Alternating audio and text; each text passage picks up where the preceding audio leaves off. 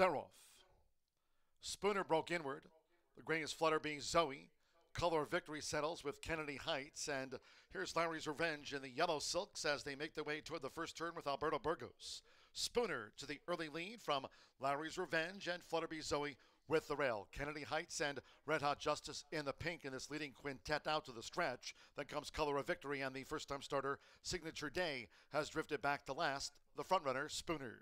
So Spooner leads them to the back of the course, tracked by Larry's Revenge. And then toward the inside is Flutterby Zoe, who's keen in third. Red Hot Justice coming up with a bid, and Kennedy Heights in between horses. These are well grouped. It's a break of 6 more to Color of Victory, 2 lengths clear from Signature Day, who's dropped back to 7th and last. The opening quarter in 24.16 seconds past the half-mile pole. Spooner continues to lead. Larry's Revenge stayed close for Andre Zoloa, with Red Hot Justice looking to draw in now for Fernando de la Cruz. Kennedy Heights, Flutterby Zoe. The trailers are Signature Day, and Color of Victory has dropped back to last. It's still Spooner and Larry's Revenge. 1-2, half mile, 48.58 seconds coming toward the quarter pole, and Red Hot Justice is gearing up. With toward the inside, Kennedy Heights. Then it's a break of 3 more to Signature Day, who's come past Flutterby Zoe, and finally Color of Victory. These maiden fillies head for home. Red Hot Justice with a sweep. Red Hot Justice has taken the lead here for Fernando de la Cruz after 3 quarters.